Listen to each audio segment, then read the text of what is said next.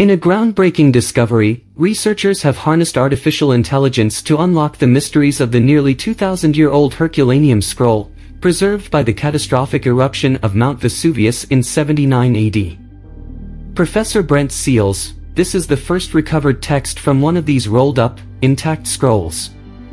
Professor Brent Seales and his team at the University of Kentucky spearheaded this extraordinary venture, supported by Silicon Valley investors offering cash prizes for deciphering legible words from the ancient scrolls. They released thousands of 3D X-ray images of the scrolls and other fragments, along with an AI system trained to read the letters in the scrolls, in what they called the Vesuvius Challenge. Luke Ferreter in Nebraska and Yusef Nader in Berlin independently identified an ancient Greek word in one of the scrolls, meaning purple. Dr. Federica Nicolardi, 3 lines of the scroll, containing up to 10 letters, are now readable, with more expected to come. The scrolls are believed to belong to Lucius Calpurnius Piso Caesoninus, a senior Roman statesman and father-in-law of Julius Caesar.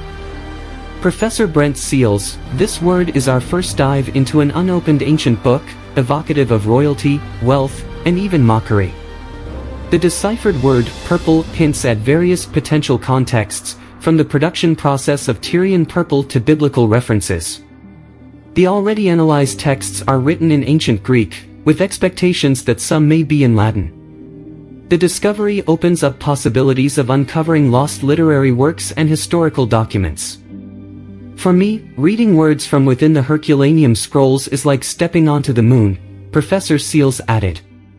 The journey to uncover the secrets hidden within these ancient scrolls has only just begun.